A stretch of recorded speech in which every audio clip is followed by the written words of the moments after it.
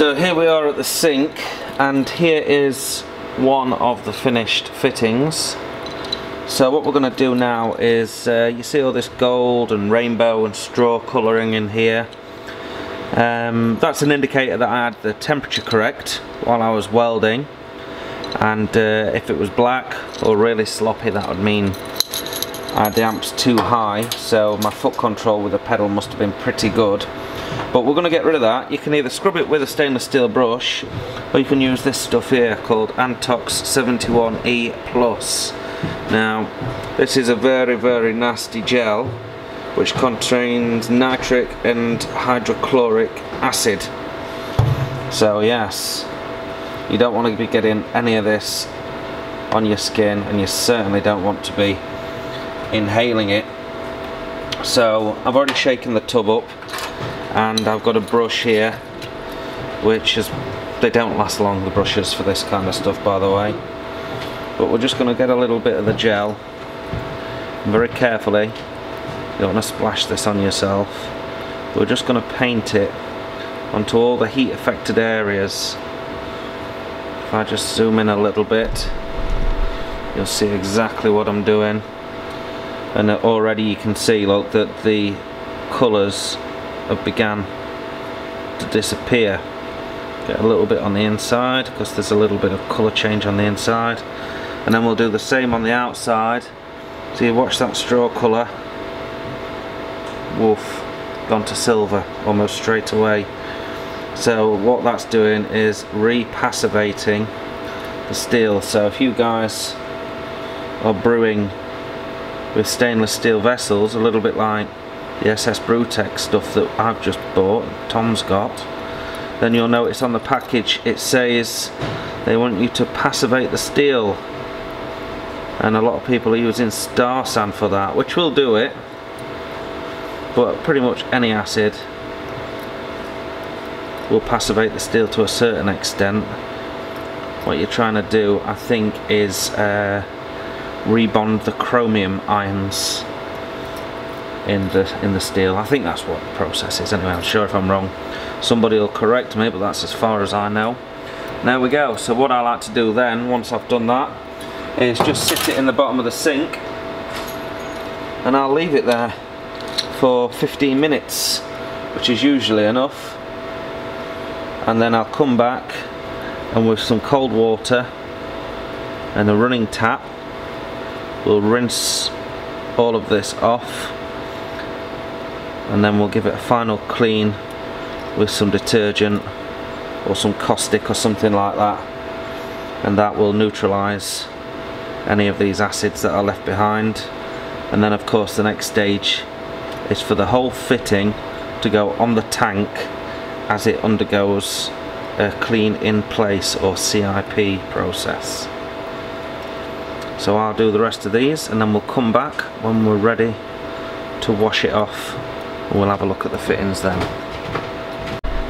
And then of course, one of the benefits of having a double sink at work is while we've got all those parts sat cooking over there, if you like, I can turn another tap on in the other sink section, and we can wash our brush and our hands while we know that all the rest of that stuff is safely sat in a sink where nobody else is going to get to it and get it on their skin. There we go. Beautiful.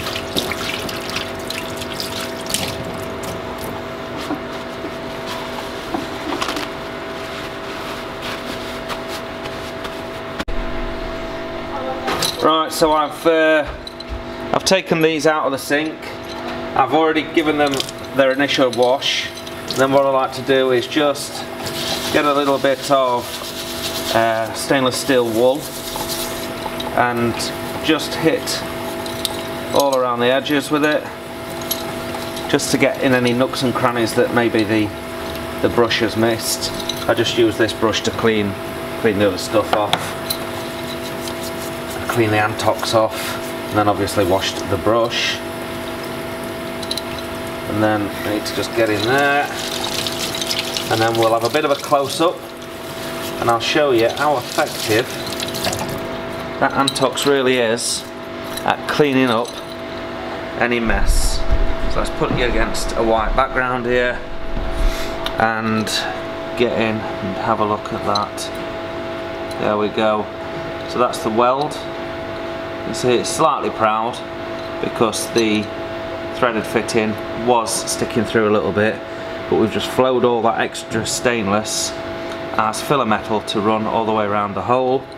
And on the other side you can see that we've got a lovely welded seam with no coking whatsoever. And in the end, even though the hole is slightly off centre to this side, you really cannot tell. So that is a snap lock or a cam lock ready to go into action. Impressive looking little fellow, don't you think? Right, so I'm up on top of our second bank of 5 fermenters, the new fermenters that we've just completed, and I've brought with me the fittings that we've just made. Here they are. So what I like to do while we're up here is install a dust plug into the top of the fitting, and generally what I've been doing is I've left out the O-ring. I've not put the O-ring back inside, you know, the ones that we took out before welding. And then that means that whilst it is a really tight flush fit between the bottom of the dust plug and the bottom of the B fitting, that means that no bugs or anything can get in because it's a flush fit, but gases are able to sneak past, and that means when we're fermenting we can allow the CO2 out of the tank without having to put a blow-off tube on. That's normally how I've been operating all the fermenters. At the moment we've got a press blank on top of here. Of course we know we've just changed the whole thing out for one of these. So all I'm going to do now is just put its arms up in the air somehow. Can be a bit of a pain in the butt. There we go. So now that's on the RGT nut. We'll install that onto the tank, and that's one fermenter now ready for CIP, and then action. We can start to put some beer in this one. So we've got the tanks finished, and I thought, you know what, I'm going to go home. And then Adrian turned up. He's a chap who's been helping me out here and there, and well, we got stuck in to all this section over here that has been quite a mess for some time, and well, we've basically consolidated everything into that corner and brought these 2 metal filing cabinets up to put all the junk and jazz in. And you know what, I'm really impressed with how it looks. So we do have a little bit of scrap to get rid of, but that's not a problem. And because we've cleared all that lot out, I thought, you know what, let's also finish off the storage for the hops. So we were storing the hops in this fridge, but as I showed you the other day, it was just freezing the outside of the fridge, or at least there was condensation on it. And I don't think it was a thermostat because the compressor was actually turning off. So I've decided to allocate conditioning room number 1 to a hop cold store. So let me just come around here and turn on this little light. I'll probably change this at some point. So here we go. We now have a walk-in cold store where we can put all of our hops on shelves to keep them nice and fresh. And there's room as well for isinglass down at the bottom. And we just literally put this light bulb up in the corner, and then Gemma's found these 2 caged bulkhead fittings. So I think what I want to do instead is take that ropey light bulb out and install one of these. At least if we hit it with anything, like our heads, we're not going to be directly electrocuted as you would be maybe with that bulb. There you go, you can just see that, can't you? Look, 'cause I've turned the white balance right down. Brilliant. Anyway, so I'm going to go and change that, and then I think I'm going to have to go home because my knee is really starting to hurt now. Right, so we've got a light fitted in the cold room, and because I want to run that cold room a little bit colder now, oh, this is going to be bad. Get it off. I knew it. Oh, I can't get it off. Terrible news. There we go. Yeah, anyway. Because I want to run the cold room a little bit colder, I've decided that we better put the glycol into the tank. So I've taken out what I think is around 25 litres, and I want to go ahead and pour this 25 litres of monopropylene glycol straight into the tank, just like that.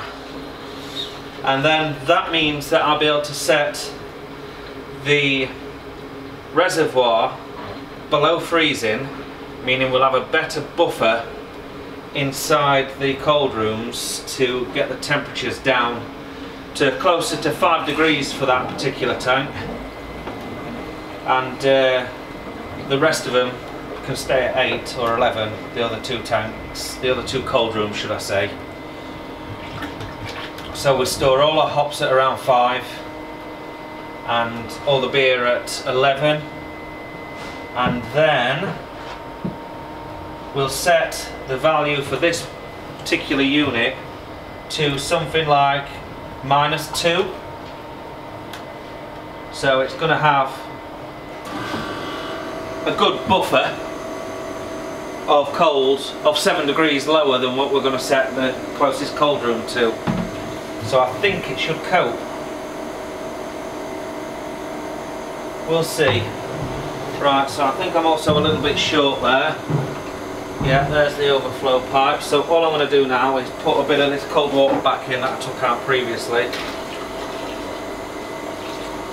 I don't want it out the overflow, to be honest, but that's pretty damn close. Then we'll stick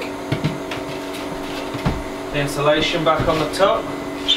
Is that the right one? It's probably for there. Yeah, that's for that side. That's for that side. So this doubles up as insulation and a lid. And then we've got all this cold water to get rid of. That's how easy it is. So we'll come down here now. You see we're sat at 15 degrees all of a sudden, and the temperature was set to 2. So we'll change that. Hope you can see me.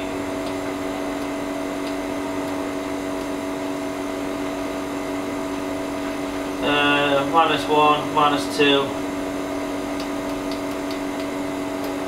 -4. Let's see how that gets on overnight. Make sure we've got enough water in here as well. Yeah, that's our cooling water. We want to put some glycol in there eventually.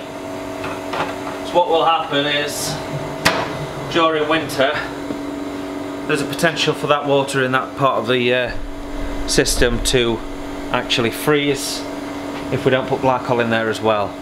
So that's another part that we need to. I'm going to have to buy some more glycol though, but we've got enough for what we need for summertime. So it took me a while to get around to it, but there we go. We now have a cold room. I mean, that does look pretty smart, doesn't it? Hey? Cold store. We'll turn the fan on. There he goes. We'll turn the STC on, and I'm going to change the temperature that it's set to. We'll try 8 degrees first, and we'll see how it gets on with that. And then we'll come back tomorrow, and if it's doing 8 degrees no problem, then we'll change it to 5. But it's going to take all night for everything to get down to temperature anyway. But I'm really pleased, look at that. We have a freaking cold room, folks. Beautiful hop store. Well, that's it, folks. I've spent far too much time here today. Honestly, my knee's not going to get any better at this rate. It's approaching 5:30 now, so I'm going to have to go home, get rested up. I think that all the rest that I gave myself yesterday has been completely undone today. So we'll see how we feel in the morning. If I haven't got it in me to come into work, it's hard to stop myself, let me tell you. But I know that health has to come first sometimes. So if I don't have it in me to come tomorrow, then we'll probably do something at home, like some cold processed soap making, and see how we get on with that. But other than that, folks, that's it for the day. And as usual, we hope we'll see you tomorrow. See ya!